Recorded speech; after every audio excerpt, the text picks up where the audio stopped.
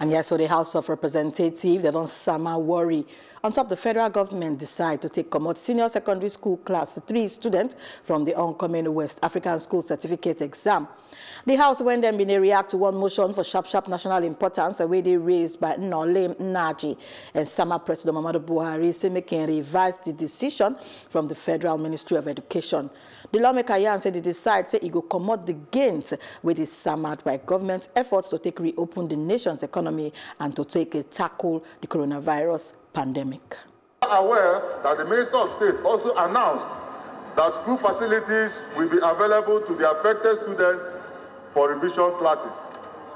Concerned that on Wednesday, July 8, 2020, the Minister of Education, Adamu, also announced that schools under control of the federal government will not be opening for the forthcoming WAEC exams and urged state governments to toe the line of the federal government. Disturbed by the contradictory pronouncements of the top officials of the federal government within such a short space of time, with the successes recorded from the gradual reopening of the economy, its application in the educational sector in screening the contamination, additional centers and supervisors, as well as strict compliance with NCDC guidelines on social distancing, hand washing, use of face masks and sanitizers will contain the spread of virus.